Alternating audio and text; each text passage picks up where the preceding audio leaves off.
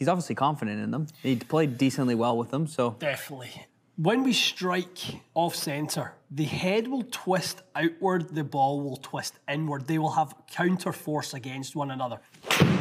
So face was 1 degree closed to the path. Yep. Path was really neutral. Face got a little bit closed. Ball geared right. So a little presentation of gear effect. Yeah. Bryson, I guess, is saying that for him, that ball would curve more than that. For us, it's not really curved very much. Curve more because of his speed. Because his speed's so much higher. Now with balls and roll on an iron for him at his speed, so it's going to help his miss hit? So he has horizontal roll. Right, he doesn't have vertical roll. Right, okay. Because we definitely would never want a low strike launch and lower to offset this spin. So he only has some toe to heel roll that way. Bryson was seeing curvature on miss hits that he wanted to offset the start line of with this amount of roll.